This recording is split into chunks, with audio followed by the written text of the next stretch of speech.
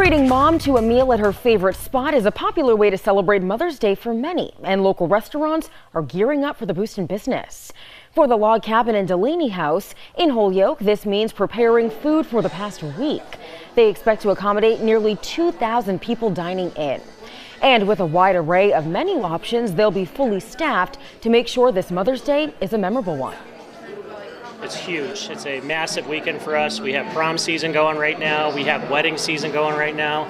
We have obviously Mother's Day, which is probably one of our biggest holidays by far. The Delaney House is fully booked, but last-minute reservations will still be accepted at the log cabin. The restaurants hope to double the amount of sales they made from this time last year.